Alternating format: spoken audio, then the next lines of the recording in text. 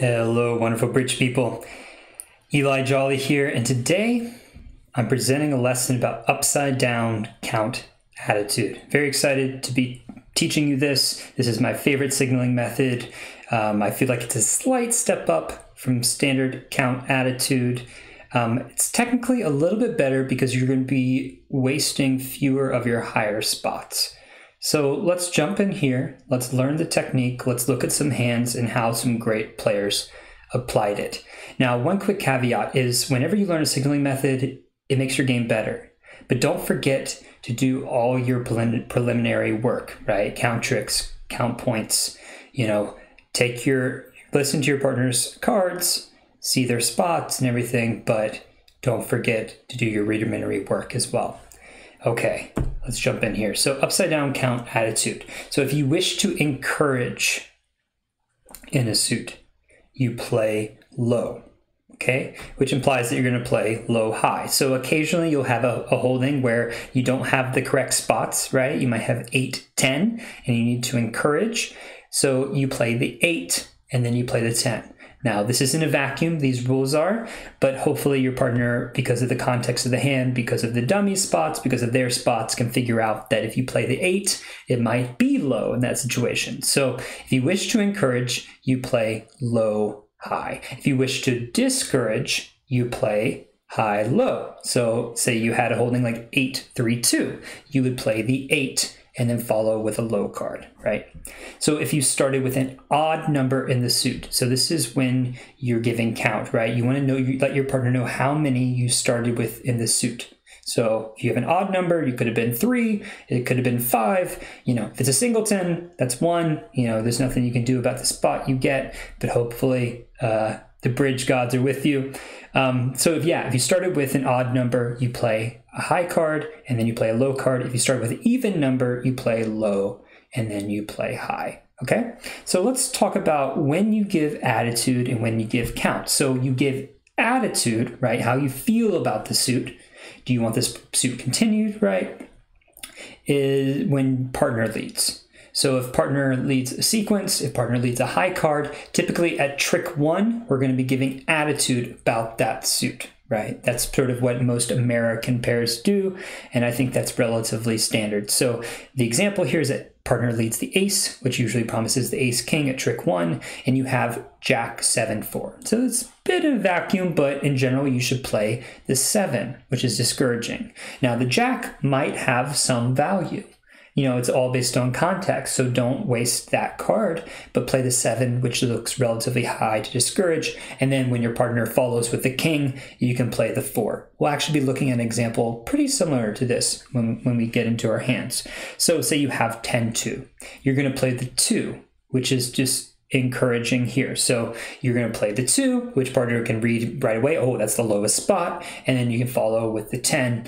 And so your partner will know that you want that suit continued, hopefully to get a trump. Let's say you have the 9, 8, 3. You're going to play the 9, which is discouraging. You could play the 8, I suppose, depending on style, but might as well play the 9. It's very clear that that's a high spot, so your partner will get the message loud and clear. Okay.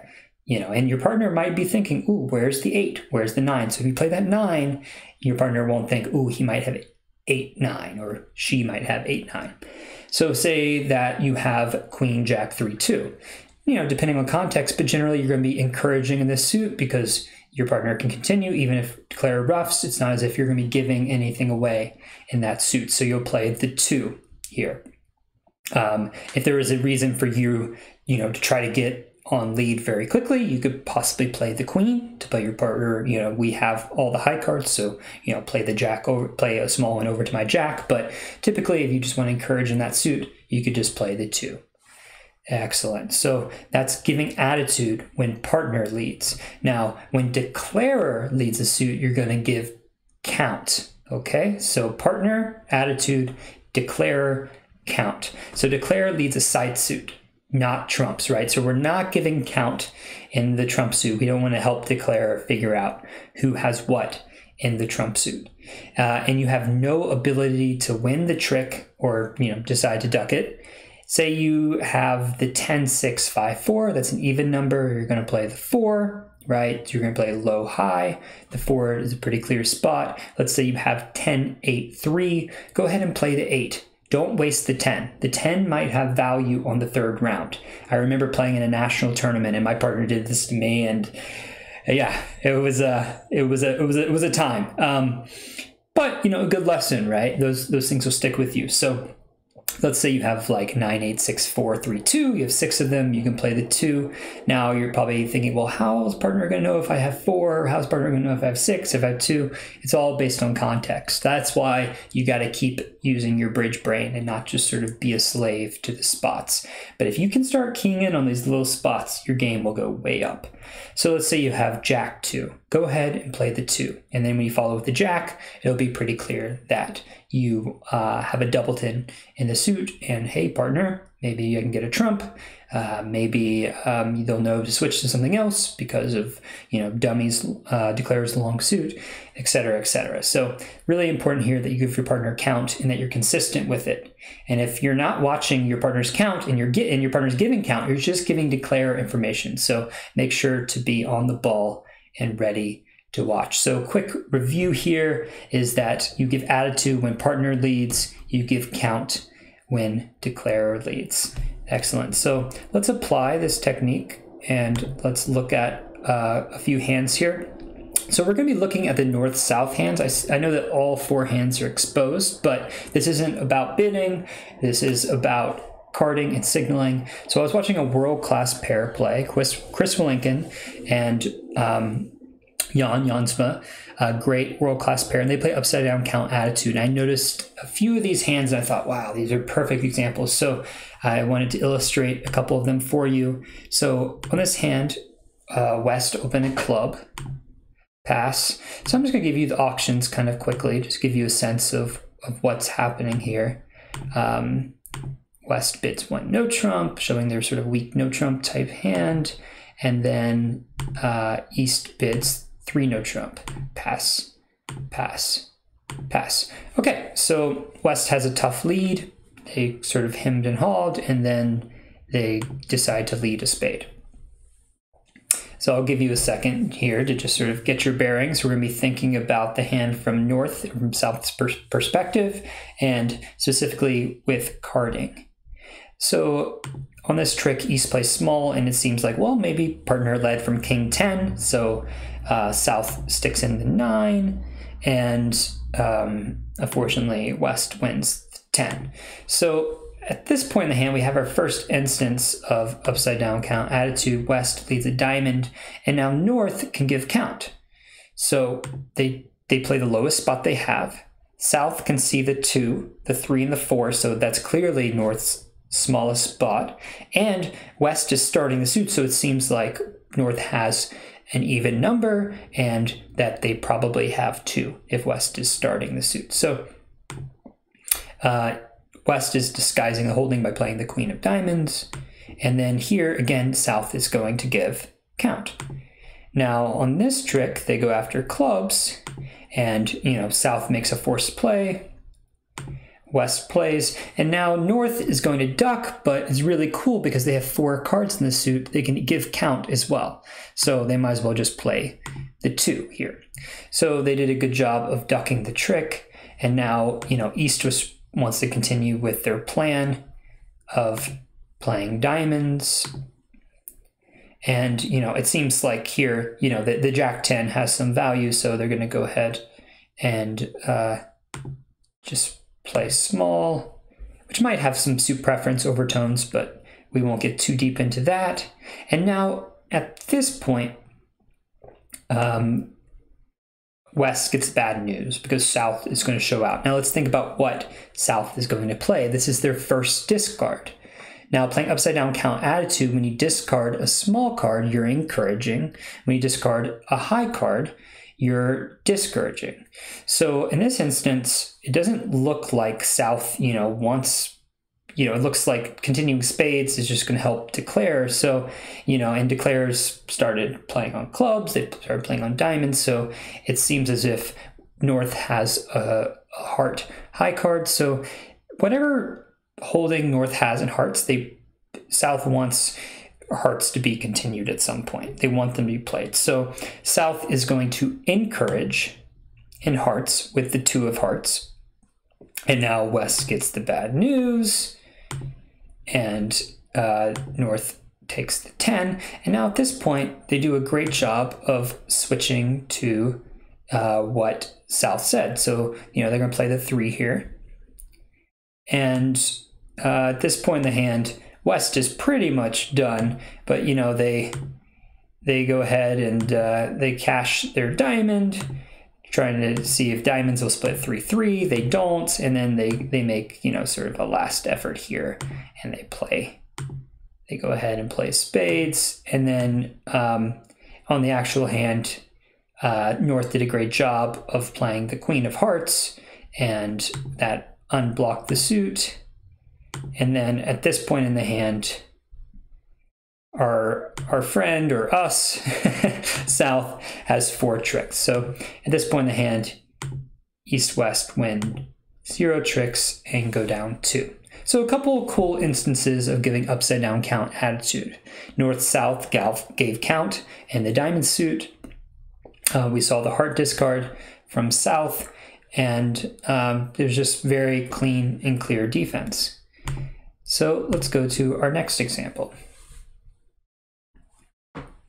So we have a pretty basic auction here. West opens 1 no trump. East decides to transfer. West super accepts with their hand.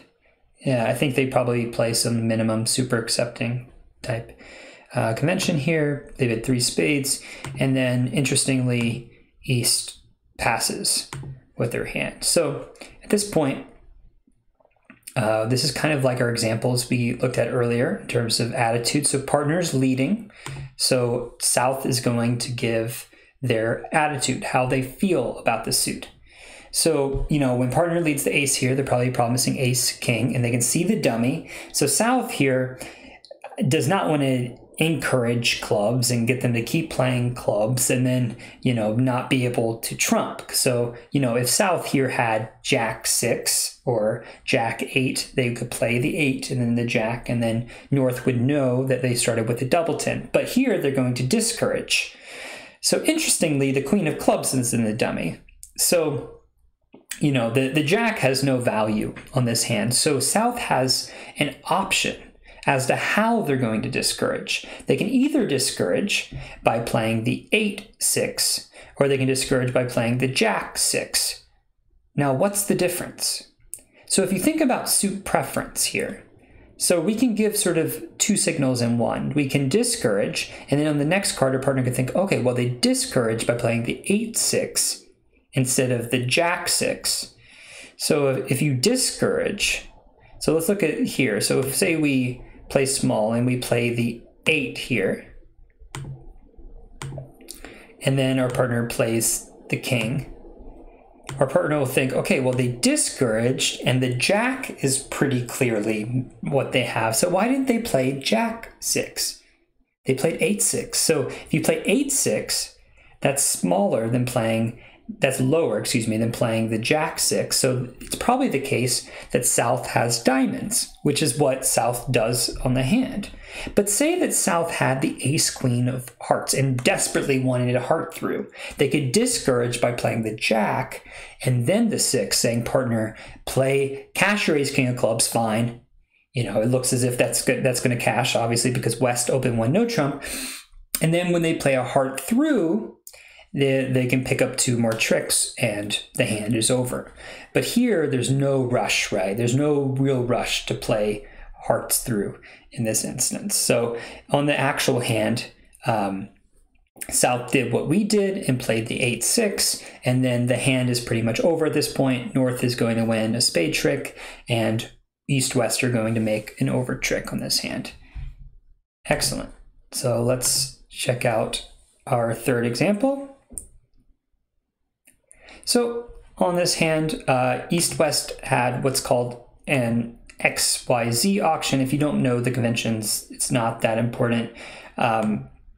Essentially, what happened here is that both of them showed their suits naturally, and then West bid 2 clubs, which forced East to bid diamonds, and then West passed. So West's intention was to sign off in 2 diamonds, and that's what they did.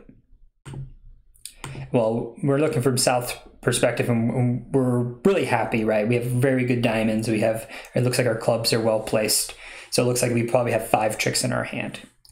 So make the natural Queen of Hearts lead, and you can see the dummy, and North has a decision here, right? Partner led a sequence, so we're going to give attitude about the suit.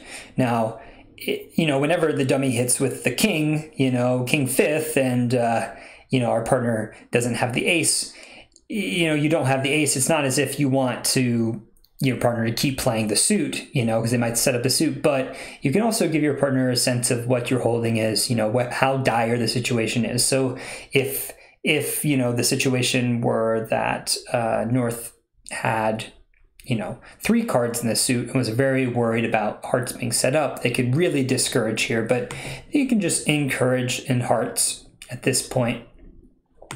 And it also looks like the 10-9 of hearts have value. So you don't want to waste these spots, because we can visualize, wasting the 10 or the 9 and then them being able to, do a roughing finesse through North, setting up the 8 or 7 or 6. So you don't want to be wasting spots in this situation. Once East wins the ace, partner will know that hearts are kind of off limits anyway. It's playing a heart isn't going to be, our first tack. So East decides on this hand to just go ahead and draw some trumps. So they play the ace, and then they play a trump, and South is very happy to, win the trump here. Interestingly, they have the top 3 trumps, so South could win the king, they could win the queen, or the 10, and now they won the 10, which, when they cash their diamonds, has some suit preference implications. We're not going to get too deep into that, but basically kind of hints that maybe they have something in the club suit because they're winning their lowest diamonds first. So that's just a little subtle thing here. Now, North, let's get back to upside down count attitude. North does not want to pitch a heart because they need those hearts. North does not want to play a high spade because they actually do want spades through, and they don't want clubs through. So they don't want to encourage here with the 6 of clubs. So what North can do is play the jack. So this is something slightly outside of upside down count attitude, but very important. If you play a high card here, if you play an honor in this situation, what you're saying is, partner, I have a sequence. So say they had Queen Jack 10, they would play the Queen here, which would show Queen Jack 10, but they have Jack 10 9, so they go ahead and play the Jack of clubs, saying, partner, I have no honor higher, but I have a sequence here. Which also, at this point in the hand has some suit preference overtones for spades. They obviously don't have diamonds. They don't want hearts through, and you don't want clubs. So what are they going to play? Spades, right? So at this point in the hand, South goes ahead and cashes a diamond. They play another diamond. North pitches the club because they can. And at this point, the defense does a great job of just going ahead and playing spades. They win their spade and they switch to a club. And at this point in the hand, South has 2 club tricks and East-West go down 2. And go down 1, excuse me. So hopefully this is a good primer for upside down count attitude. Just the key principles again are whenever partner leads a suit, a high card in a suit sequence, you're going to give attitude. Whenever declarer leads and you're usually going to play second hand low, you're not winning the trick, you're going to give count. Now, I incorporated a little bit of suit preference in here. This is something for you and your partner to talk about, how deep you want to get in terms of your discussion of how to use suit preference within upside down count attitude. But in general, you can get by with giving attitude and count. And now if your partner has already made it clear that they've given you their attitude or their count in the suit, then those next cards can maybe have more of a suit preference tinge. Now, as always, listen to the auction, give an idea of how many points your partner has, think about declarer's tricks, think about your tricks, right? That's the bread and butter. But if you're stuck, you can rely on your partner's responsible carding and just elevate your game. So thank you so much for watching. This has been awesome to make this video for you, and happy bridge. Bye-bye.